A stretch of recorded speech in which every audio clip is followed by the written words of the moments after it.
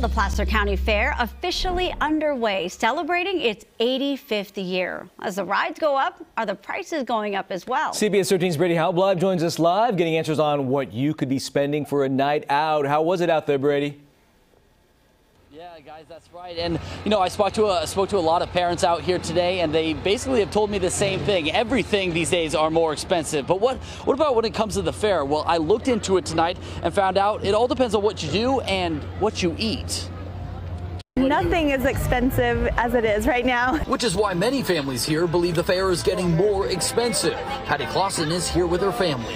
To get in the door was $30 for us with parking, the tickets. And we paid $26 for pizza and bottle of water.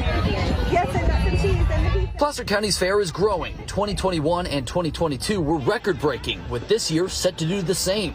But with all that growth, ticket prices and parking have also stayed the same.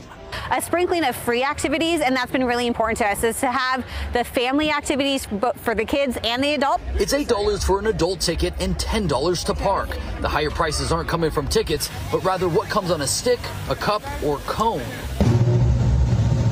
Owner of California ice cream company Crystal Miller is a 20-year returning vendor to the Placer County Fair.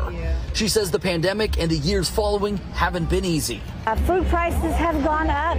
Ours, about 50%. Inflation has strained her business, and supply chain issues also led to a shortage of her signature hot fudge ice cream. Yeah, it's tough, but we're trying to hold on. She and other vendors have had to increase prices to stay afloat. And as a result, she's risen her prices by $1 to $2 over the past 5 years. But she refuses to go any higher. So I try to keep the prices reasonable, just for the customer.